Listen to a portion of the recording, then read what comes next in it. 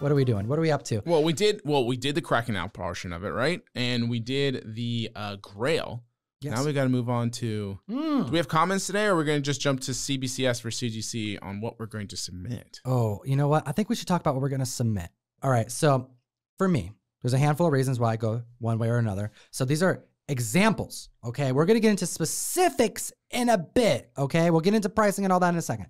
So the first thing is my stack of CGC books. And I'm going to talk about the books that I have here. The first is a Stray Dogs 1 in 10 variant. We have the Crow Homage. It's kind of in theme today, but this book is high grade. This book is a optioned independent title that was so damn successful, such a gorgeous, flawlessly done cover by Tony Fleece, Trish Forstner, that I felt has a lot of time to take off. It's going to be a minute so we see any type of like option news take place, because the option news came out prior to the release. So it's going to happen a little bit sooner than I think people suspect. However, looking at wait times, which wait times is a big part of this conversation here, I'm okay to wait.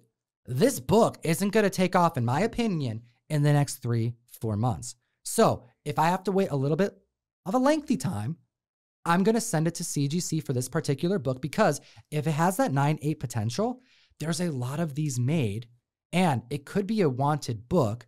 So I don't want to have to go in competition with others that have graded through CGC. If I go through CBCS instead, I'd rather have one of the CGC comics in the marketplace for this particular book, because it's option and has potential long-term. What about you? Give me one of them. So ones that we're going to do for CBCS or CGC. This was a CGC. I'm starting with CGC. You tell me. You can pick whatever you want to talk about. Okay, so before we get too far, just be specific about which grading company. Okay, so I would do CGC on this book, which is Tomb of Dracula 1, because for me it's cut and dry that at a certain tier on value and for books that it just makes more sense, because it's going to be potentially a 9.8 copy. It is a gorgeous book. 9.6 would be the absolute lowest, but this is probably a 9.8 copy. All right, so I have to ask you, Jeff, did you see the recent sale for a 9.8 of Tomb of Dracula 1? I'm really hoping you haven't heard it. I mean, the last one I heard was like 7K not too long ago, right? Comic fam, I'm gonna show Jeff GPA right here, right now. I'm hoping it's uploaded. You're gonna lose your mind here. I can't see. Okay, so this sale right here happened. The last sale was, say it, Jeff. Is that $16,000? $16,000. That's crazy. I told myself I should never have sold that to you, book, for that, especially that price. I was like, God, I'm just giving it away. I know this book's got legs. Comic fam, this is a big part of this discussion, though. We're in a market that we've never seen in history. And here's the thing. This particular sale could be an anomaly, because the prior sale that happened, I believe, was within a day, if not same day, for a CGC 9.8.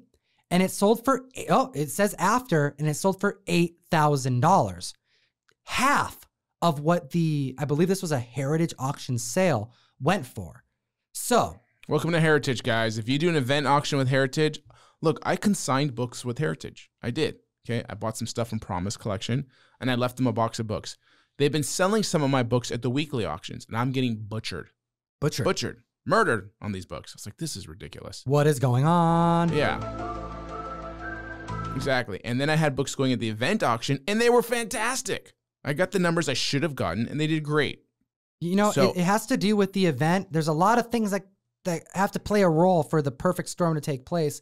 And we know, based off of Tomb 1, we've seen multiple of these come back because you've been grading them like crazy. I have a 9.8. I've owned 2 officially because, you know, you hooked me up with a 9.8. And this book has a lot of problems from the printer. You know, it has like off-centering. The letters on the bottom get cut off. It's staple placement. It's like Marvel Special Marvel Edition 15. Staple placement was terrible on that book. Horrendous. Okay, and this one is better, but it's generally pretty bad. Plus, they have their own defects that are generally common for that book. On the back of the cover, you'll see an indentation like almost like a quarter size quite a bit. You'll see roller streaks, smudges that come on the spine that are common, which shouldn't take away from the grade, But they, they do take away from my appeal, and I end up pressing them out and cleaning them anyway. But, there are things to know about certain books. Daredevil 168, same thing. A roller across the front. You'll see it all the time. Demon #1. Very common for Demon #1 to have this grainy feel along the front of Demon, where it's almost like you lost color because it was stacked on top of another book. It's not. That's normal for that book. I've seen that so many times for that particular book. And that's why in 9.8, you see these prices skyrocket. Also, why I would suspect a Tomb 1 to go for near double what the top of the market's ever been. The same week as another book in the same grade selling for half the amount. There's other things, we don't know for sure. I've looked at both of these pictures, and to be honest, they didn't seem like they were that different, but things happen. The auction setting is a completely different environment than what we are traditionally watching. So I am very excited that you hadn't seen that price though, because no, I haven't. I was very shocked when I saw that $16,000 sale. And I don't know if the page quality is different on one of them over another. White pages, both. White pages, both. People do go bonkers over eye appeal. Again, I don't know if Staple Places are different. Wrap was different. I looked at the book, man. See, there you go. You looked at both of them. They didn't seem different. I mean, but maybe I missed something. Maybe someone knows something I don't. But still, double the price, $16K, and then an $8,000 sale. It's very strange. But for these types of reasons, that's why you got to go CGC for this particular book. Yeah, I mean, you're going for agree. that. You got to go for the high end, right? And no disrespect, but we're just going by what is expected from certain books, certain tiers and dollar amount for those people who are buying them. Okay, we are speculating on the people buying these books. They want them as CGCs. Okay, now not saying everything. No. But for this conversation at this very moment with this particular book, it's going to go to CGC. Yeah, and I'm going to get into it a little bit here in a second as we get through more of these with more explanation, to emphasize why I feel like this with certain particular books. Now, I would send this if it was a 9.4, maybe to CBCS. Why not? Okay, because I don't feel that I'm missing anything or losing anything, or the rarity level at a 9.4 wouldn't garner a CBCS grade. Right. So this, for me, at a 9.4, I would submit. So these next two books that I have that I'm submitting to CGC are not as high grade. However, I'm not looking to get these done quickly, and I want them in a CGC because the competition is pretty fierce with these books in low grade because there's a lot of them. We're talking about Detective Comics, Batman and Batgirl, issue number 411. Yes, that's right, 411. I almost forgot the number. Of course I know that number. This is actually, I traded you and got one of these from. This is the first copy I ever got was from you back in the day. Okay. Yeah, I traded you a 129. You traded me this comic book, and it was a freaking gorgeous book, by the way, as well as a bunch of Two-Fisted Tales, some of the first Golden Age books I ever got. So anyways, I had to get this book back. I really like Talia, first appearance of Talia al Ghul. And I also have this Strange Tales 169, first appearance of Brother Voodoo. Both of these books, I don't expect to take off until way next year. Talia, whenever, right? It's kind of like sleeper DC keys have been low rise. We're seeing some crazy sales right now, but it's mostly been Marvel books. We've seen some DC books too, but I still think that there is money in DC books, especially the keys long term. And Brother Voodoo, we're looking at Multiverse of Madness at best. So we have time. Considering the wait times for CGC and CBCS, if you're cool with waiting and you want to try to bank on the biggest bang for your buck, considering how much you invested into the book, because I know the prices I paid, I want to go for the top tier that I can get as far as market potential. And considering that I have the time, why not send them to CGC regardless of their wait time? Yeah, I saw those books, and you mentioned that to me earlier, and I kind of disagreed with you on it because I feel like those could be CBCS books just as well. That they could be. I don't think they garner any grade that's going to make a difference. But I get if you're not in a rush, like literally any rush of like needing in the next 2-3 months, send those away. That's no big deal. I mean, really, there isn't a necessity to send a CBCS. If you want it back in a timely manner right now, and the grade to you is apples to apples, then you might as well send a CBCS. I would send those to CBCS personally. Right. We disagree with this one, yeah. Comic fam. We're not always agreeing even on our own show here. But for me, these are some of the first ones I've graded as far as these keys go. And I think they'll be easier to move in a CGC for these particular keys. Other keys are different, but I could see myself sending these to CBCS just the same. And again, that's important, right? Because later, when we're discussing these books, man, you know what? Let's save that a little bit. Save it. Let's what do you table got? that portion. Hit me with that. some more CGC because I got to get into the CBCS stuff. Okay, so Monster Frankenstein #1. Bronze Age goodness, man. Okay, Mike Plough cover, Bronze Age goodness, like you said. Dude, these books, that run, Yeah, it sells for way less than it should. It should even. Okay. Oh, yeah. I see people selling issue 1s and other appearances, and I'm constantly surprised. I'm like, come on, this book needs more love. It's because people don't know. This is a stellar run, fantastic covers, and artwork by some of the legends. Yeah, I mean, this to me is a 9.8 copy. Yeah. Okay. And if it's a 9.6 copy, okay, great. And again, this is something I would send to CBCS if it was a 9.4 or a 9.6. I'd be comfortable with that. But for 9.8 potential, which I think it's got very strong potential, this is going to CGC. Dude, you brought some nice books in. This is absolutely 9.8 potential. Comic Fam, it is really something cool to see a 9.8 bronze or silver age book.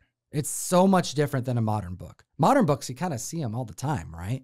You kind of question whether or not something's 9.8 or 9.6. But when you get down to like these types of years of books, man, it is something to see, like 0 spine ticks on a book this old. Very cool.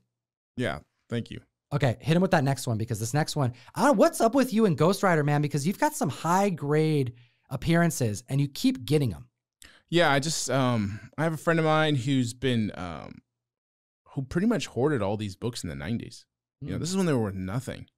Okay, so every month, you know, or so, I talk to him. He sends me some. I give him a good value for him, and I just, you know, my experience with CGC hasn't been consistent, so I never know what's going to be the 9.8 or 9.6, 9.4. You know, like you should know. But right now, between 9.6, 9.8, I've been like, really? Like, I'm looking at this. How is this not a 9.8?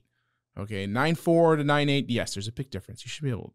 That's not a problem. We've all been there, Comic Fam. I got to hear your comments in the comment section and below. I've had some wins. Don't get me wrong. I have Tombs 1 9.8s. I have a Marvel Spotlight 6 and 9.8. I have a Frankenstein 1 and 9.8. Okay? You're holding a Marvel Spotlight 6 and 9.8, the second appearance of Ghost Rider, which I think could be a 9.8. Raw. And I have 2 copies. One that's probably going to be a 9.4, which I would probably send that to CBCS. Okay, but this at a potential 9.8, you know, will go to CGC because it's just something that I feel garners more of a CGC label and holder.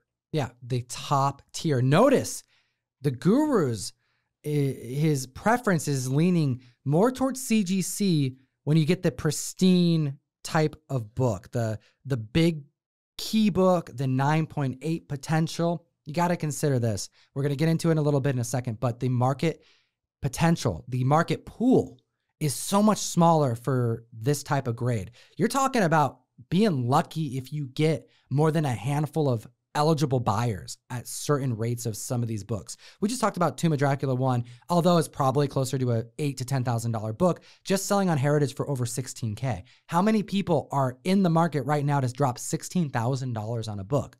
You got to consider that because when you have that low amount of individuals who are even eligible and ready to pull the trigger on something, well, if you go a different route for that grading company, you may cost yourself some money because if you only have a handful of buyers, they are more likely going to wait and be there at the time that a CGC book is going to come to market versus the CBCS. But I'm going to come back here in a second here because I have some defense to be had for CBCS as it pertains to value here. But before I get to that, I want to finish here with 2 other books.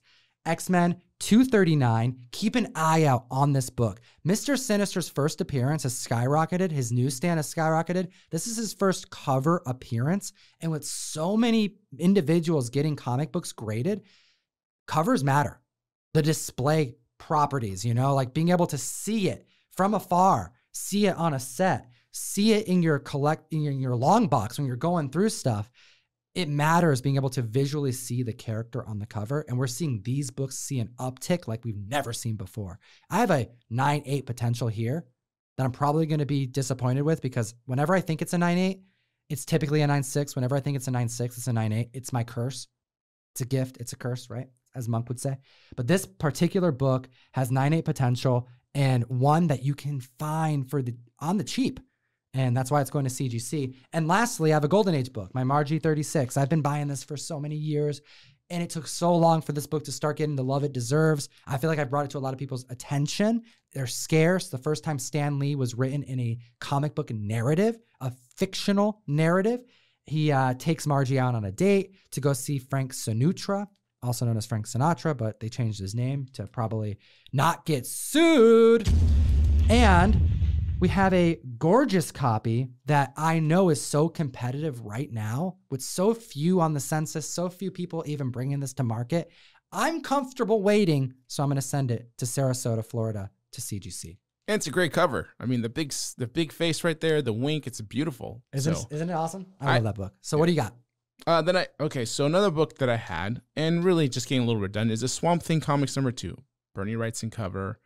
This one I would submit to CGC in a 9.8 and a 9.6 because it's still tough enough in those two grades where I feel that a 9.6 or 9 CGC would be better than CBCS. A 9.4, again, I can go CBCS on that. I don't think I'd be losing much of anything, really, and it'd still be acceptable to understand, okay, 9.4. And so that's another reason for this book specifically. You have the potential. If you can wait and it has the potential for those big digits for you, CGC. Makes sense. All right. What's your last one? I wasn't necessarily going to, are you on the fence about this one? Comic Fam, he brought this to the table. I'm going to call him out on it. He's holding a first appearance of Shang-Chi, Master of Kung Fu. This right here was a stellar movie that you rented out a theater for your family and the team to enjoy. Yeah, that was a good time. I mean, the amount it cost to rent a theater for 20 people. Surprisingly affordable. I was like, damn, how much are you spending on this? And I looked it up myself because it's just on their website, and it was cheap. Yeah, in theory, to what it costs to get a ticket, it was very, very much exactly the same price. But you get this private event. You get to have something special with friends and family. Kids get to run around and be kids. And the kids ran around. Yes. They were having a blast, a blasty blast. Yeah, so it was a little distracting. Don't get me wrong, a little, couple eye daggers thrown at a few of the kids or a few of the parents for not taking control of their children. But regardless, I love the movie. Okay, I've had a lot of excitement about this book. I mean, I believed in this book for a while. And this one will probably go because it's probably a 9.6. All right, and I feel for this book, I would submit this book to CGC 9.4 and up, I think. Okay. I think in a 9.2 borderline CBCS. 9.0 for sure I would submit to CBCS for me. So I actually looked up these numbers this week, not knowing you were going to bring this special Marvel edition, issue number 15, to the table. Difficult to secure in high grade because of the black cover. The first appearance of Shang-Chi. We have September 6th, the highest sale of this book in comic history, $18,000. That's big. But it was followed up 3 days later with a $13,800 sale. Granted, eye appeal, there's other factors that play. We were just talking about this, but the market cap for this book has exceeded $15K easily. This book could have been secured at the start of this very year, February, for $7,500, a low of $6,700 in April.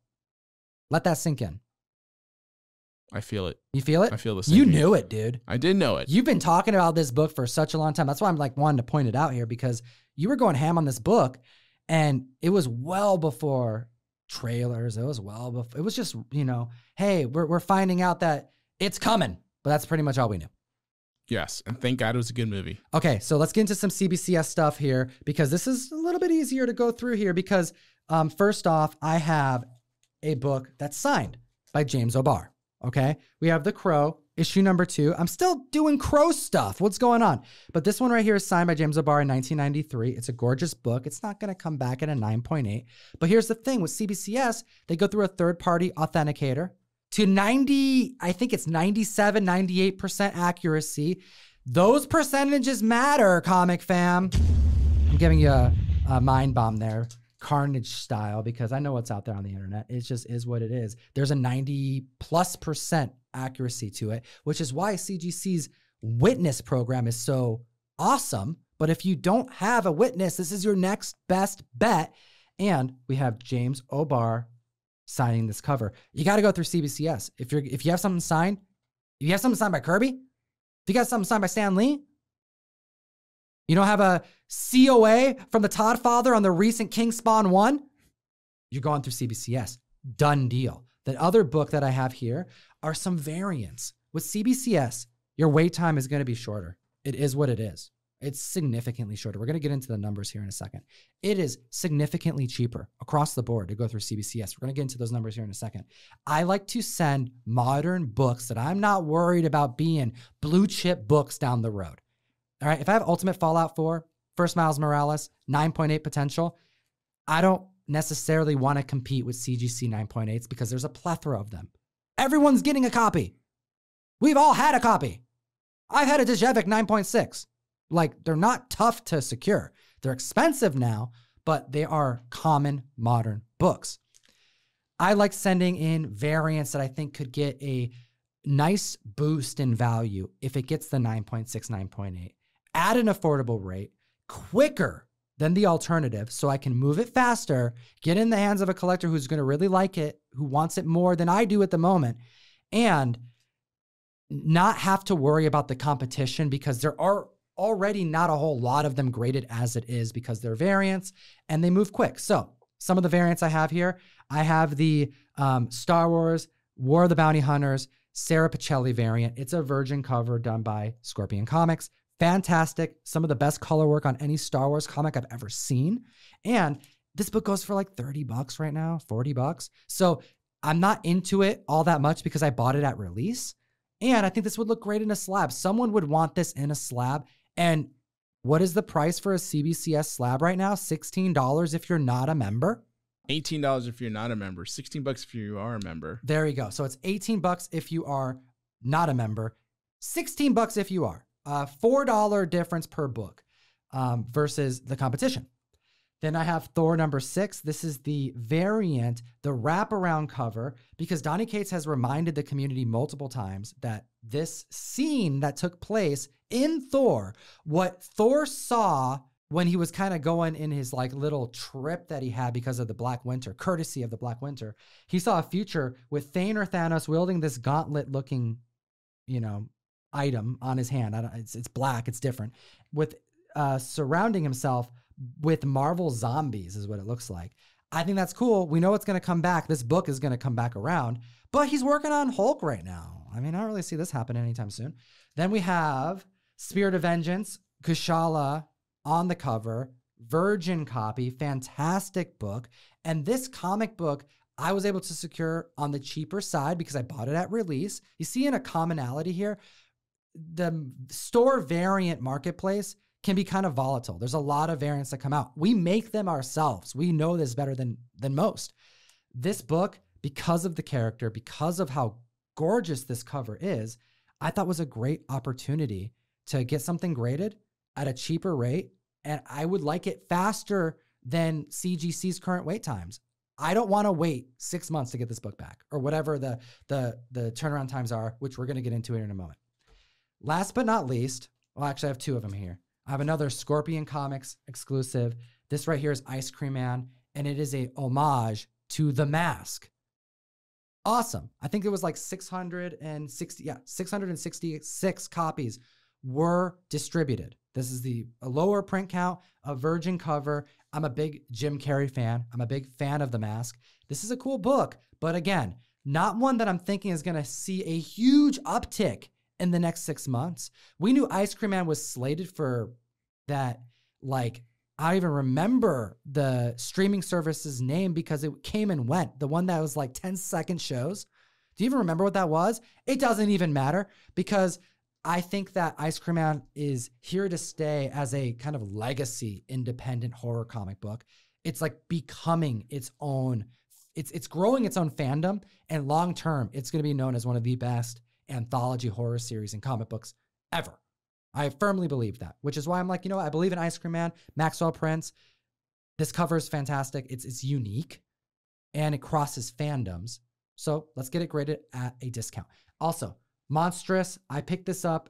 I think I paid $30 after all said and done. It's a third printing of Monstrous. A lot of high hopes for this run. A lot of people really enjoy this run. It's a tough book to get in high grade. However, I don't see in the next 6 months much happening with this title. You know, I'm watching Key Collector just like everybody else. I'm looking at option news. So because I'm willing to wait, notice a lot of these are modern books though. These aren't books that are like 9.8 potential Bronze Age keys.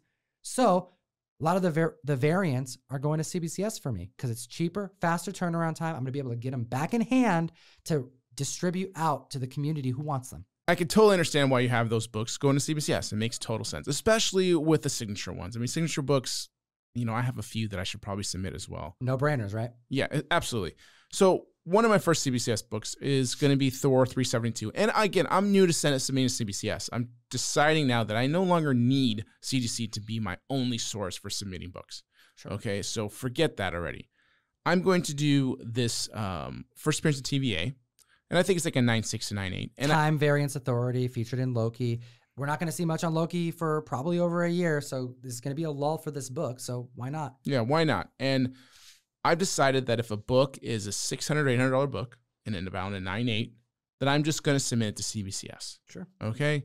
Keep it simple for myself, unless there's other outstanding things. So, but for the most part, that's the blanket statement I'm going to give it. Tales of Suspense, number 27. Silver Age book, When the Oog Lives Again. All right? This is probably a 7.075. Borderline, but I don't think it's going to make a difference if this is in a CBCS or CGC holder. Okay, it's a pre-hero Atlas book.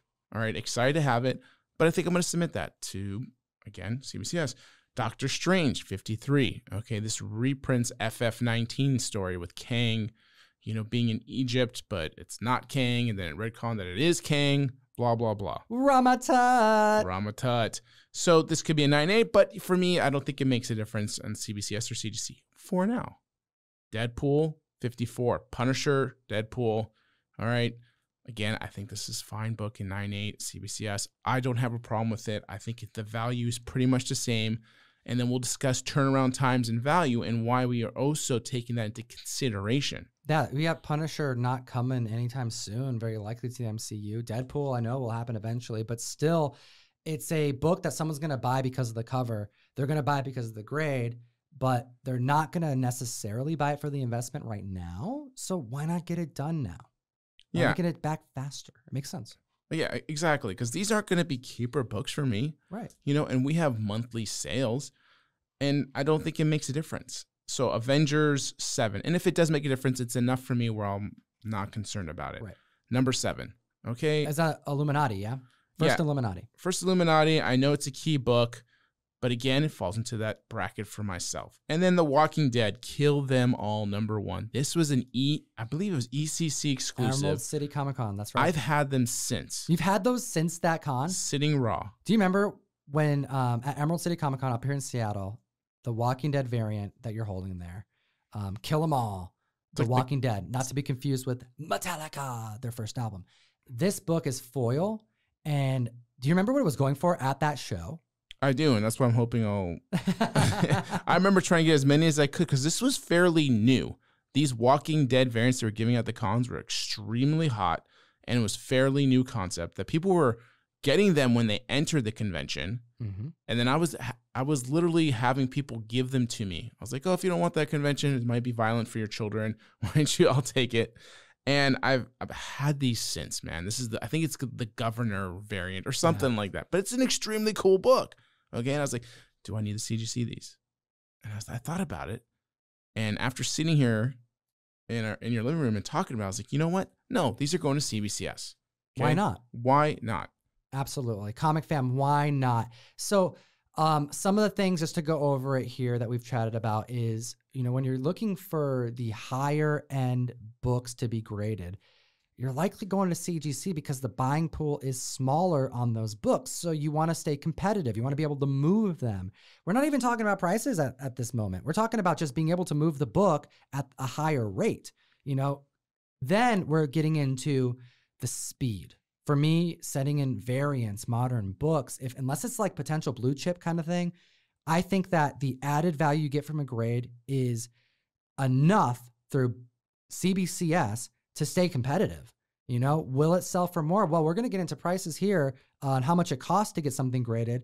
And then you got to consider the other costs, like the grader's notes. Yeah, they're different. One's way more expensive than the other. We also have to talk about the actual, like, you know, like what are CBCS grades going for in comparison to CGC?